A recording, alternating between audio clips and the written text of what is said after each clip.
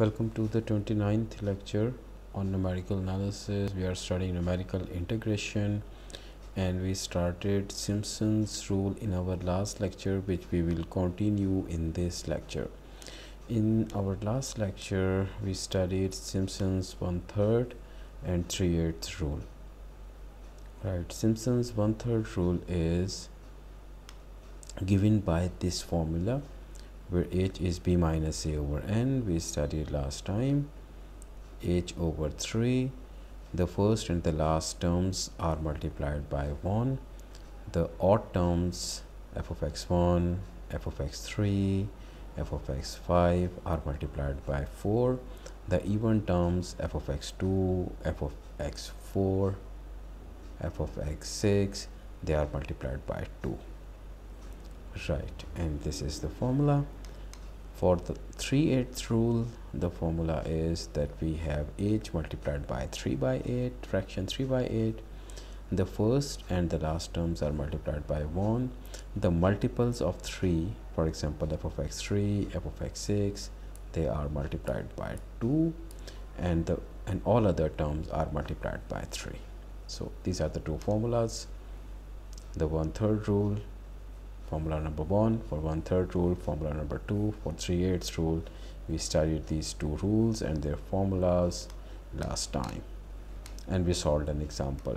In this lecture we will solve another example.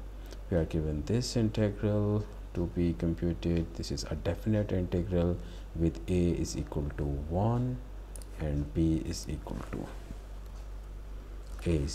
1 and b is equal to 2. So we have to compute, and we are supposed to apply these two rules for n is equal to 6. So h is b minus a over n, 2 minus 1 over 6. So h comes out to be 1 over 6. So let's apply the first rule, 1/3 rule first. Right, h over 3, this is the rule, h over 3, f of x naught, 4 times f of x1, 2 times f of x2, so on. And before we apply f of x naught, before we compute f of x naught, f of x1, etc., let's see what these values are.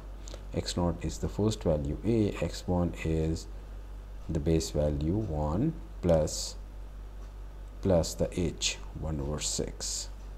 The second value is 1 plus 2 over 6 because the base value is 1 now.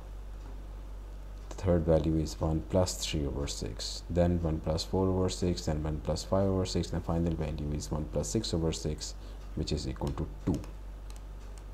So we plug these values in here and we reach to a very interesting answer, that is 0.693. A very interesting answer, because if you want to find out the exact solution, that also comes out to be 0.693, and that's great.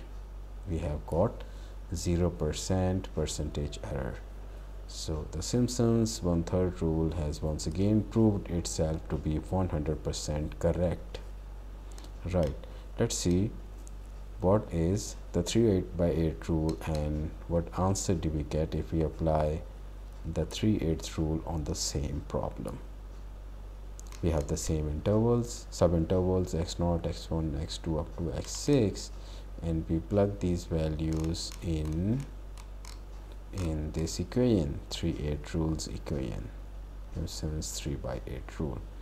And if we do that, we plug all these values in here, and if we do that, we reach to an answer, oh, that is also 0.693. That's great.